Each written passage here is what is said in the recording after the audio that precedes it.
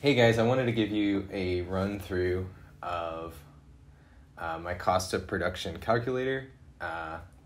Here's how I use it, and I'm just going to tell you as much as I can about the functionality of it. I built this for myself over the course of probably 10 years, just tweaking it, and I never really meant for this to be a product.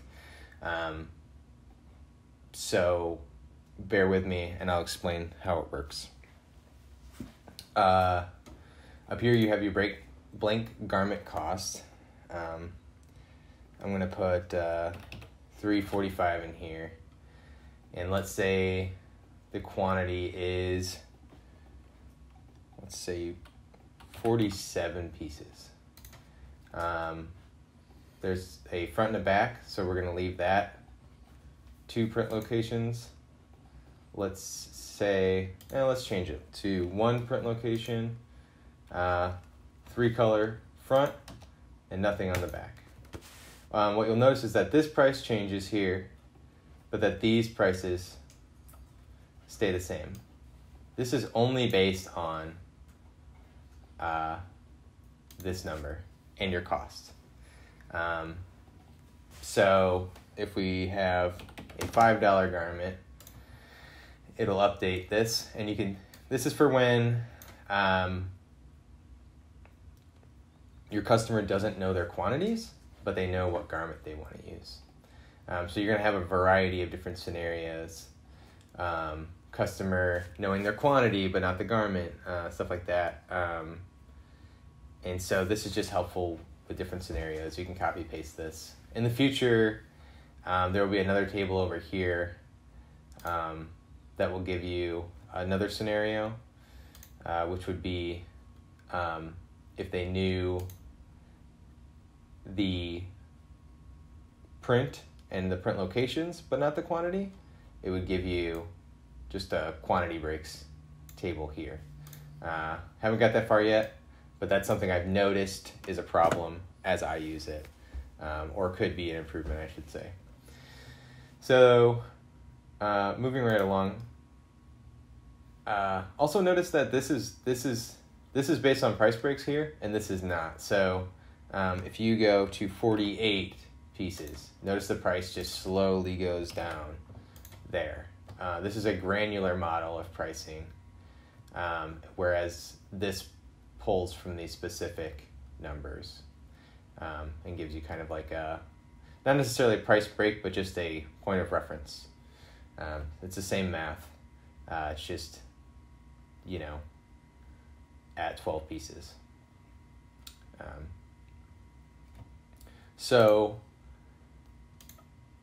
this confused a couple people.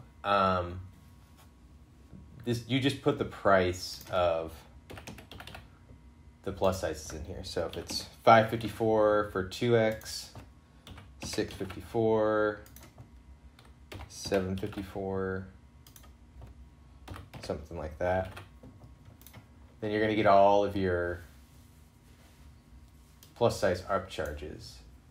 And so you can kind of tack these onto your email if just so your customer knows plus sizes cost more. And that's just based on the difference between these two numbers, and it makes it marginal. So that you're making the same profit off of plus sizes as you are off of small through XL. This is the price calculator section. It's all based off of this cost calculator that creates these section totals,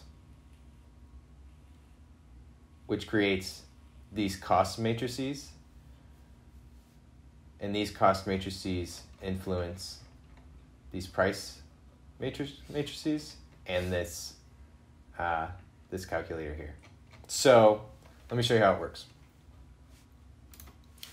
Let's say you get a better price on transparency ink or inkjet printer ink for printing transparencies than me. Let's say you know that you get 1,000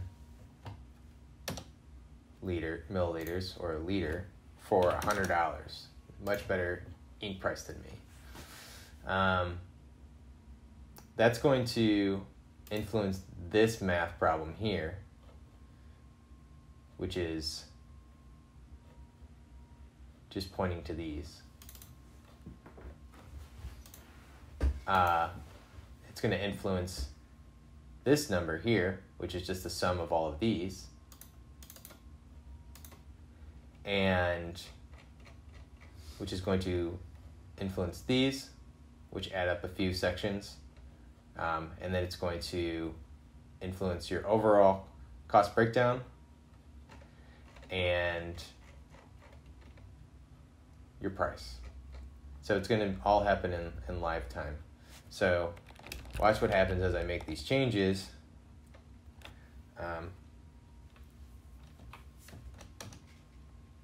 It'll actually change everything here. So if you get a better price on something, or if you're trying to look into the actual effect of getting a nicer material or better screen tape or something like that, you can make those changes in real time and look at how that would affect a price based on strictly margin. So I'm going to put that back where it was. Let's talk about adding in a new cost. There's not a lot in this section, material cost per job. This would be like, you could put printing a work order in here. Something that's, a one-off cost per job. You could throw a paper clip in here. But let's say you want to give away a bag of candy for every job as a thank you. So we would go in here and we would add a row. We'll make a note as to what units we're talking about. And so let's say you're giving away 10 pieces of candy. Let's do 15. 15 pieces of candy for 10 cents each. And what we would need to do is come in here and make a little math problem. So equals 15 pieces of candy times 10 cents per piece of candy. So now we have an extra $1.50 here. Then what we need to do is add it into this total of this section here. So all we do would be to add that cell there. Boom. All right, so now if we change the quantity of candy, it will change this number here, which will change one of these numbers here. This one particularly. It will influence these cost tables, which will influence these prices that are based on your margin. And it will influence this equation as well. I hope this helps. Let me know if you have any questions. That should get you started playing with this. It's really pretty intuitive once you get in there. And don't worry about breaking it. We can always send you a clean file if something gets messed up. So thank you guys so much. We'll talk soon.